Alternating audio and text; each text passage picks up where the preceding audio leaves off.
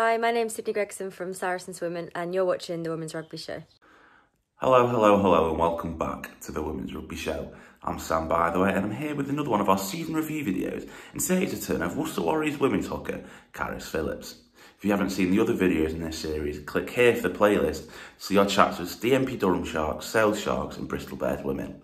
And before we get into this video and speak to Carys, make sure you like this video on YouTube, subscribe to us on YouTube as well, and also check us out across all social medias. If you don't know that, let's get into the video.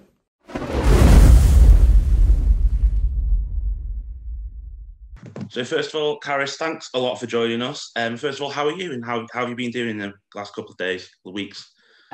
Oh, thanks for having me. Yeah, I've been good. The season ended, so we've got a little bit of a break now. But unfortunately, the weather's not as what it was last. So yeah, it's quite nice to get away and just relax a little bit, I guess. So getting into kind of our season review for Worcester, first of all, how do you feel the season went overall from a team point of view? Obviously, I think, from previous years, like we finished 7th, which I know is like the bottom half of the table, but it's the highest that we've ever finished as a club, which is obviously a massive for us. It's the most tries we've ever scored, the least points we've ever conceded. So overall, it's obviously fantastic, but I think as a group and as a collective, we feel like we could have got a lot more results probably out of this. So I think that's something that we need to clean up, I guess, going into next is getting a home before after that, then we can get some results and creep our way up the top half. And how do you feel the season went from a kind of more personal point of view in your performances? A bit up and down, really. I had a few injuries, which obviously I think I started the season quite well. Then I had an injury, out for about 8 weeks, I think it was. Came back, had another injury, and then kind of how my season ended, really. But the performance I'm really happy with. I know I've worked hard with our forwards coach Mike, with hooker stuff and scrums and stuff like that. So I think personally, yeah, I'm quite pleased actually with how I went this year, even though I was hindered a little bit. Yeah, you mentioned about kind of pushing on that next level. We were at 6 ways a few times watching this season. Every time, apart from the game against Bristol, it was always so near yet so far. Do you think that's something that is just kind of getting over that winning line, and then once that winning line's there, you're going to push on really quickly? Yeah, definitely. I think winning is a mentality, and it's something that as a group that we need to believe in ourselves. If we do fall behind, that we can win. I think there's been some time, definitely. I think Gloucester game was probably our highest one, where we just lost it at the end, but I think that's where that belief comes in. But definitely that's something that we can work on into next season and cleaning up on a full game performance, I suppose, and making sure that we come away with those results. So moving on to kind of some highlights of the season, obviously there was the 2 wins against Bristol. Would they rank as one of some of the games of the season for you? You see, I the first one could nearly come back for the again. Really, game on the I think as a club, probably highlight was getting the double win over Bristol, and I'm sure next season will be another tight encounter against them as well. But I think the game home for us, that first half, was some fantastic rugby played by us, and for me personally, the try of the season, maybe for every game. So yeah, it was pretty class actually. And what kind of was your moment of the season, kind of for you and for the team? Would it have been one of those Bristol games? Definitely, and those definitely a big thing for us, and I think just confidence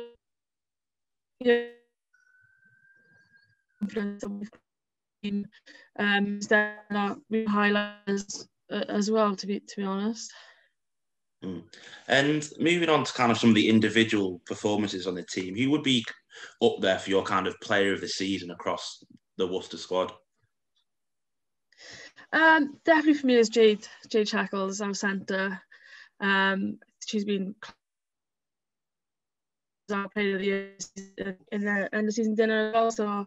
So played like attacking wise has been great, but also some of the hits she's put in have been massive. I've been standing there like, oh, I'm glad I'm this side. Definitely Jade was a massive season for her, and she did really well, and yeah, class for her really. Also, who do you think? Obviously, you mentioned Jade there. Who do you think also made another quite big impressions? It was quite a few. It was quite a young side for a lot of the year. So, was there any other um, honourable mentions for Player of the Year? I think you can obviously talk about Alex Matthews and the back row. She was really good for us, and Alex Calendar's turned up week in, week out for us as well. And I think there's some moments as well from Abby Kershaw's had some moments of brilliance as well. So across like the field really has been some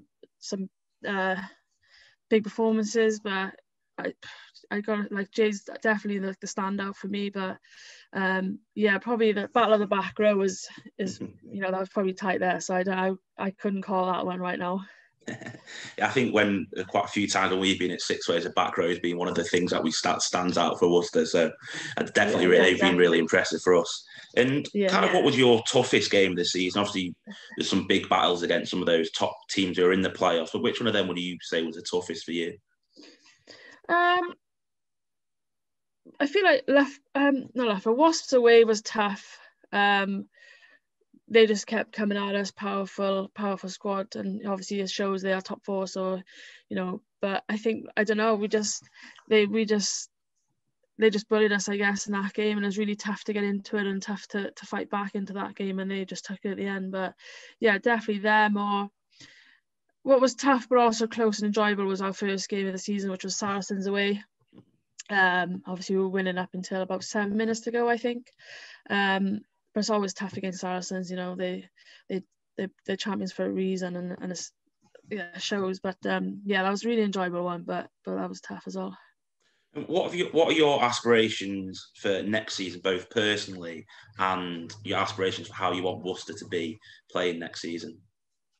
Personally, I think I want a season without getting injured for one, but I think just pushing on from where I left this season, being really consistent in my set piece, getting my hand on the ball a lot more, and being more dynamic, I guess, in my gameplay. So hopefully that's something I can work on now through this pre-season that's coming up. And then as a team, just that consistency in our performances, getting a full 80 in, and actually believing that we can win and that we can creep up the table higher than where we are. And I honestly believe that that's something that we are capable of doing as a squad, and as a coaching squad as well. So we've got the package. We just need to push on from where we left it. From a coaching point of view, how important is Jo Yap and her kind of vision and coaching ability to your side?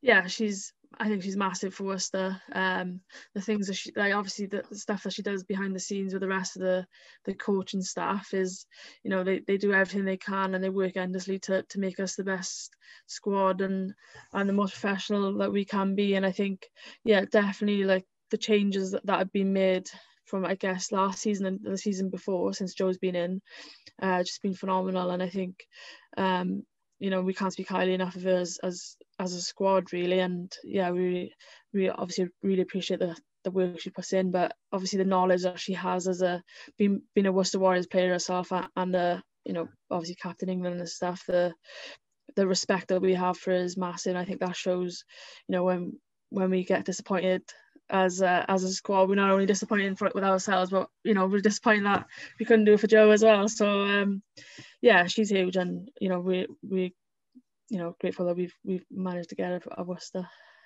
And looking ahead to next season, who would be a player you would want the women's rugby world to watch out for from Worcester Warriors? Ooh, there's a few, I guess. I feel like Alex Calendar can push on again, and still she can be world class. I think we've got, Vicky Laughlin on the wing. We've got Katie Matt at 9. And then, so it's tough. We've got a lot. So, and then we could say, hopefully we can get, Katie back from injury and she can push on and get back into that England squad where she probably belongs. And so, yeah, there's a few of them that I feel like we can watch out for, but probably around the back row again and the Alex and stuff. So, yeah. Yeah.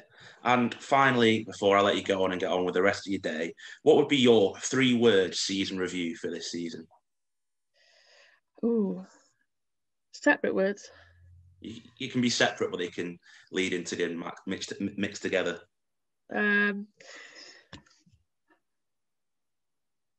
Enjoyable was one, definitely. I feel like you can't go the season without saying COVID-19. And I don't know, relentless probably. Perfect. Yeah. So thanks a lot for joining me. It's really enjoyable to chat to you. Congratulations on the season, having the highest finish Worcester has ever had, and good luck for next season as well, and enjoy your summer, and hopefully there's crowds back in next time you're at Six Ways playing. Yeah, definitely. Thank you very much for having me. Hi, my name is Gabby Cantorna from the Exeter Chiefs, and you've just been watching the Women's Rugby Show.